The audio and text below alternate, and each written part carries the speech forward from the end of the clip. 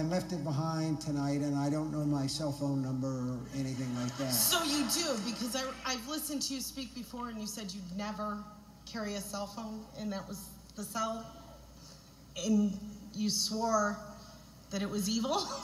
Well, I don't think they're evil, but I do think that there's something creepy when you walk down the street. We talked about this, and you see 10 people and 7 of them are like this. You know, something little. And think about it. Think about it. Think about how they lower your IQ. What's the first thing anybody says when they pick up the cell phone? Hey, where are you? You don't think that's funny? Man, I think... But then maybe it's just sort of lost on me because I don't have a cell phone.